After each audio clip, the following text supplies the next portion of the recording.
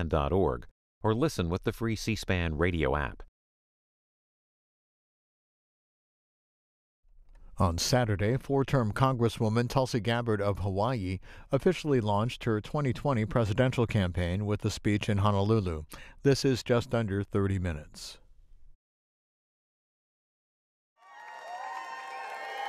Aloha!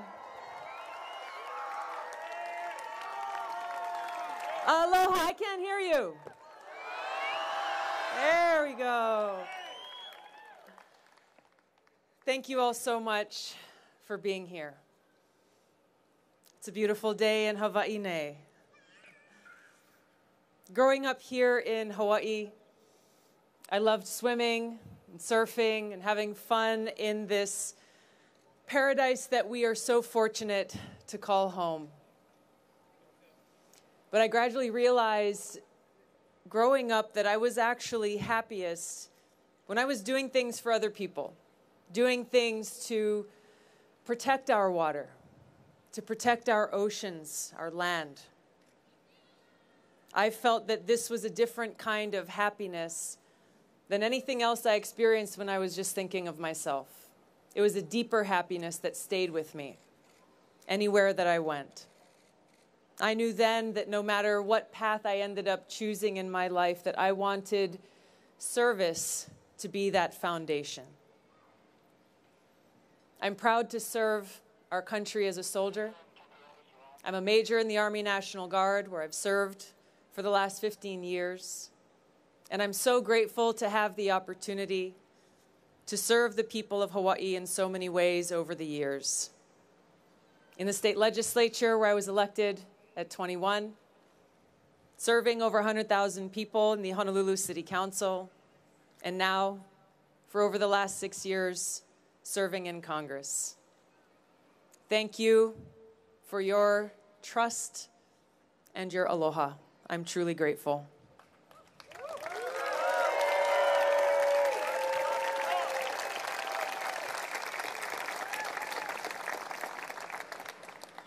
Our nation was founded on the principle that our government should be of the people, by the people, and for the people, where all people are treated equally and with respect in these United States of America.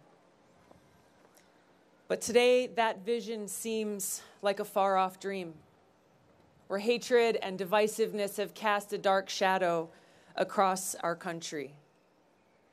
We're being torn apart by powerful, self-serving politicians and greedy corporations, people fomenting hatred, bigotry, and fear, inciting conflict between us because of the color of our skin, the way that we worship, or the political party we might belong to. This corruption of spirit is driven by greed and selfishness, and it is eroding the very fabric of our society and democracy itself. This is not who we are, America. The very best of our nation is exemplified by our nation's veterans, who embody what it means to put service above self, who've sacrificed their own personal interests out of a greater love for our people and our country. Because love is not just a feeling, it's a powerful force, a force that drives us to act, to put service above self. And our men and women in uniform, generation after generation, motivated by love for one another and for our country, have been willing to sacrifice everything for us. They don't just raise their hand and volunteer to serve only to fight for one religion but not another, to fight for people of one race but not another, people of one political party but not another. No. When we raise our right hand and volunteer to serve, we set aside our own interests to serve our country, to fight for all Americans. We serve as one, indivisible, united, unbreakable, united by this bond of love for each other and love for our country. It is this principle of service above self that is at the heart of every soldier, at the heart of every service member. And it is in this spirit that today I announce my candidacy for President of the United States of America.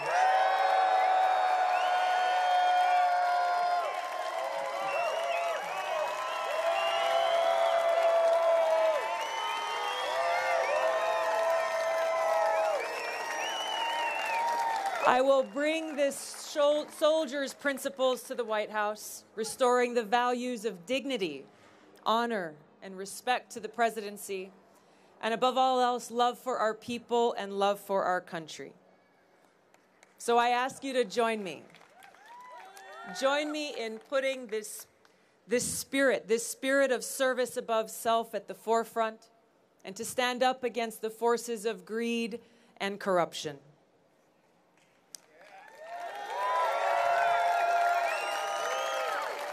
Now, the road ahead will not be easy. The battles will be tough. The obstacles great. But I know that when we stand united by our love for our people and for our country, there is no obstacle we cannot overcome. There is no battle that we cannot win. John F. Kennedy once said, "Ask not what your country can do for you, but what you can do for your country." We must heed this call to action today, at a time in our history where it is so badly needed. We must stand up. We must fight for the soul of our country. Stand up against bought and paid for politicians who kowtow to special interess, selling their votes to the highest bidder. Where instead of draining the swamp, our president has turned it into a cesspool of corruption. We must stand up against big pharma and insurance companies who extort those who are sick, who put their profits above the health and well-being of our people. We have to fight to make sure that every single American gets the quality health care that they need through Medicare for All. We must stand up against the big Wall Street banks who gamble with our money and our future. Stand up against overreaching intelligence agencies and big tech companies who take away our civil liberties, privacy, and freedoms in the name of national security and corporate greed. We must stand up against those who pollute our land, our water, and our air. We must stand up against private prisons who are profiting off the backs of those who are caught up in a broken criminal justice system. A system that puts people in prison for smoking marijuana while allowing corporations like Purdue Pharma, who are responsible for the opioid-related deaths of thousands of people, to walk away scot-free with their coffers full. This so-called criminal justice system, which favors the rich and powerful and punishes the poor, cannot stand. We must join hands and stand up against those who perpetuate bigotry, hatred, and violence against our brothers and sisters because of their race, religion, or sexual orientation. We must stand up against this administration that claims to believe in America first, but who sells our troops, our weapons, and our interests to whichever foreign country is the highest bidder. We must stand up against those who dishonor our troops, treating them as political pawns and mercenaries for hire in wars around the world. We must stand up. Stand up against powerful politicians from both parties who sit in their ivory towers, thinking up new wars to wage, new places for people to die, wasting trillions of our taxpayer dollars, hundreds of thousands of lives, and undermining our economy and our security and destroying our middle class. Now, President Trump campaigned against regime change wars when he ran for president, but now he bows to the wishes of the neocons who surround him, clamoring for regime change wars that he claimed to oppose, this time in Venezuela and in Iran. These powerful politicians dishonor the sacrifices made by every one of my brothers and sisters in uniform, their families, as they are the ones who pay the price for these wars. In fact, every American pays the price for these wars that have cost us trillions of dollars since 9/11.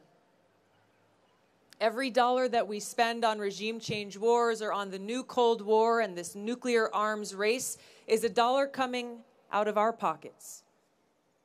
Dollars that should be used to address the very real urgent needs of our people and our communities right here at home.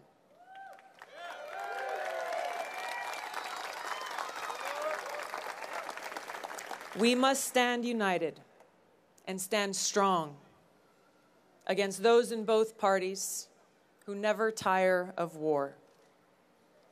Neocons and neolibs who drag us from one regime change war to the next and who are exacerbating the new Cold War, pushing us to the brink of nuclear war. We deserve better.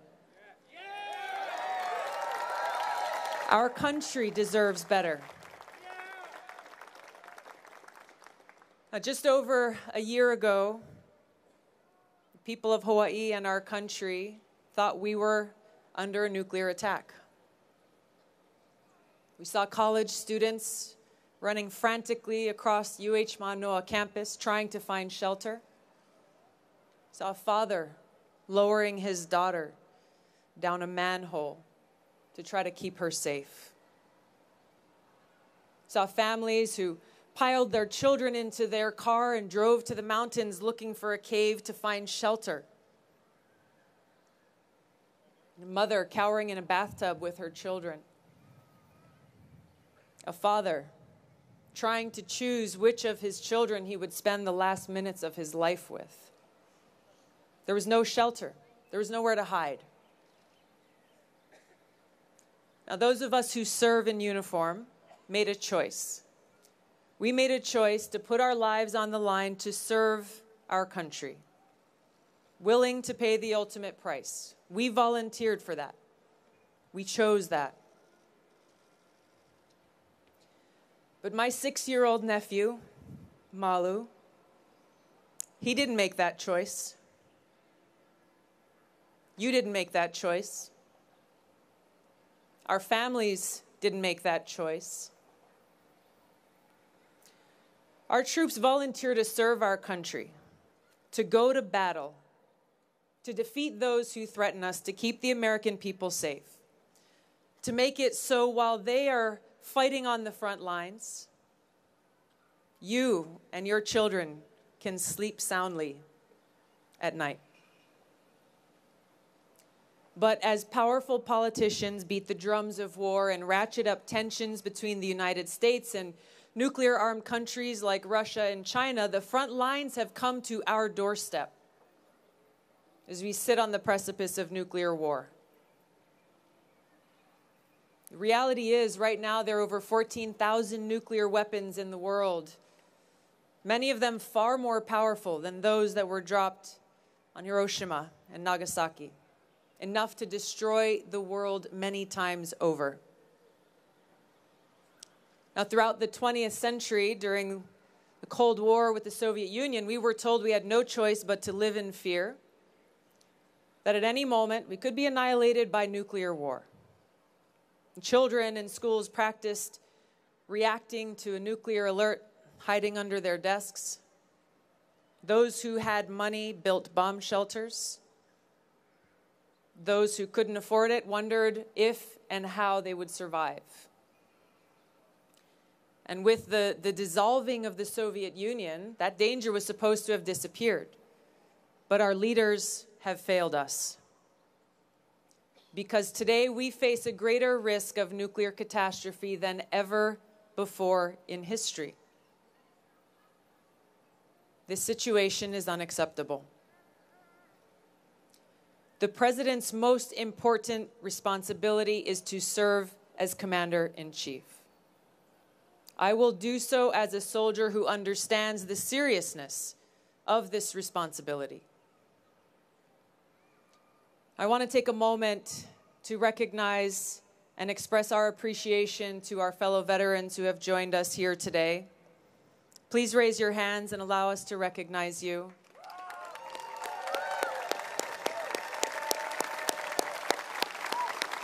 Thank you for your service and your sacrifice.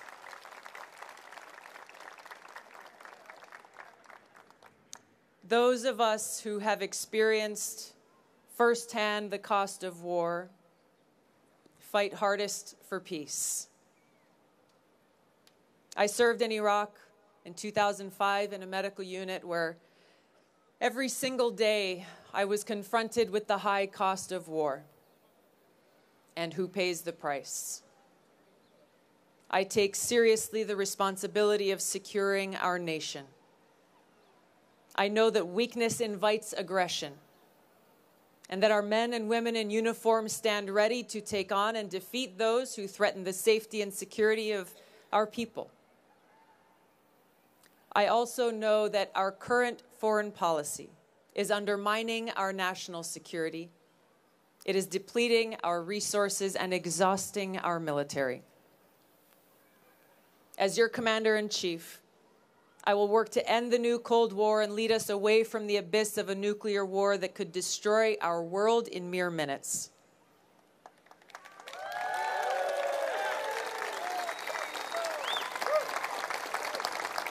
I will build partnerships with other nations based on shared interests, leading with a foreign policy not based on conflict, but instead cooperation. I will end the regime change wars that have taken far too many lives, cost trillions of dollars, and undermined our security by strengthening terrorist groups like Al-Qaeda and ISIS. And I will have the courage to meet with both friends and adversaries in the pursuit of peace and our national security. Because if we lack the courage to meet with those we disagree with, the only alternative is war. Now, bending the arc of history away from war and towards peace will require every one of us to stand up against the military-industrial complex and powerful self-serving politicians who have a vested interest in perpetual war.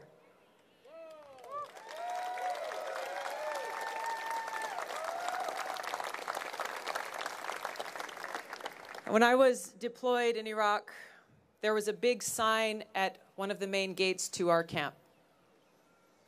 And that sign read in big block letters, "Is today the day?" It was a stark reminder for all of us that any day could be our last. From the moment I woke up to the moment I went to sleep, I knew that that day could be my last. And it made me reflect.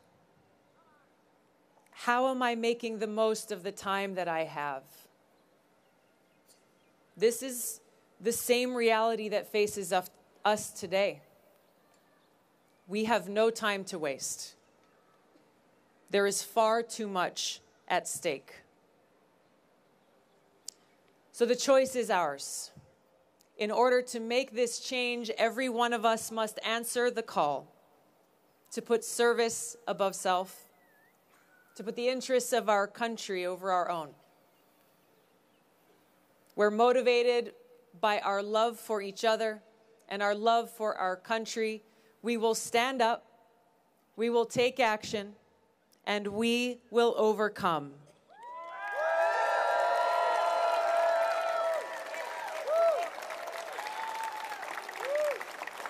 Now, love should not be mistaken for weakness. There is no force more powerful than love. It's love that causes a firefighter to run into a burning building to save the lives of total strangers. It is love that drives a mother to run in front of a speeding car to save the life of her child. It is love that inspires a soldier to lay down their life to save the lives of others. It is love that inspires every one of us to care for each other, to fight for each other, to fight for our freedoms, to fight for our country. What our country needs now more than ever is the spirit of aloha. That spirit of respect and love for one another and for our country. This is the most precious gift that Hawaii has to offer to our country and the world. Aloha.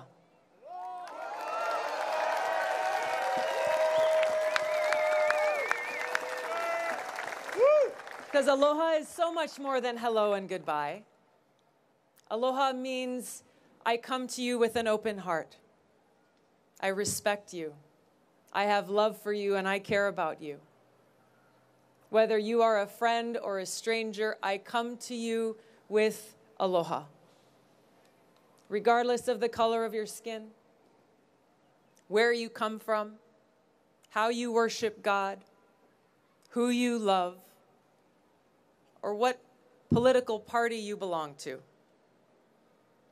Dr. Martin Luther King saw this power of aloha when he first visited our islands and addressed our legislature in 1959.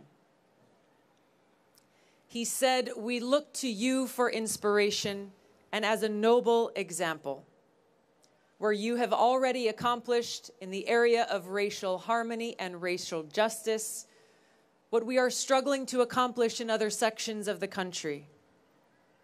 And you can never know what it means to those of us caught for the moment in the tragic and often dark midnight of man's inhumanity to man, to come to a place where we see the glowing daybreak of freedom and dignity and racial justice."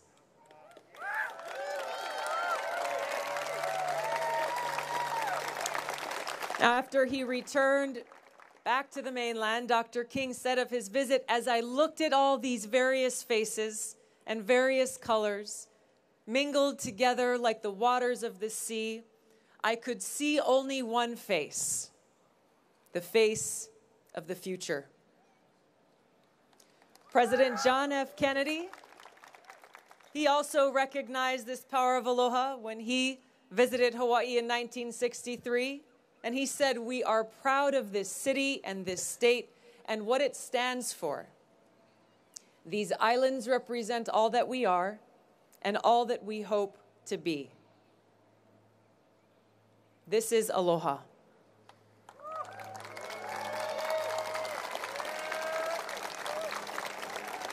And this change we need to see must begin in the White House. Because the White House should be a beacon of aloha, respect, love, and compassion for every American.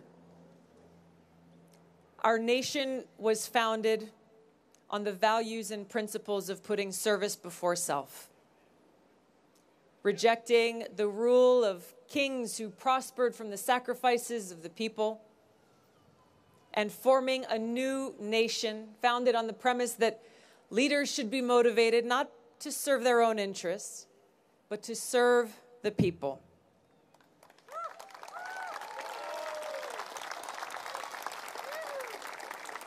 And deep inside the heart of every American is the love, honor, courage, and ideals that form the foundation of this country. Ideals that still shine in each and every one of us.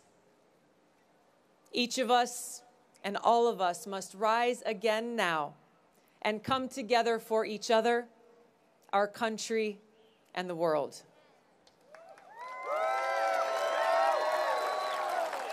Our cause is to create a new and different path that reclaims our destiny and restores the uniquely American ideal: to seek a higher purpose, greater than ourselves, and to put service before self.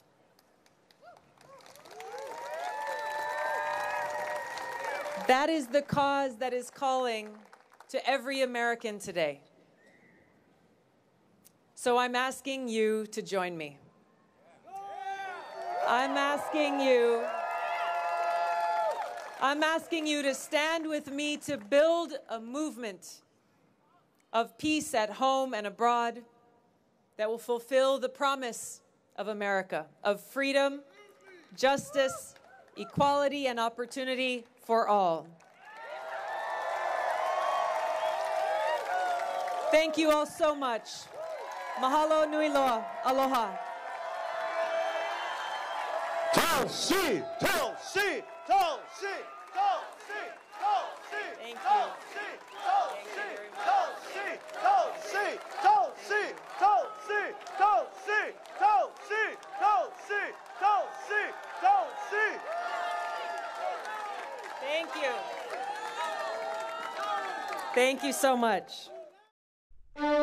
C-SPAN's Washington Journal, live every day, with news and policy issues that impact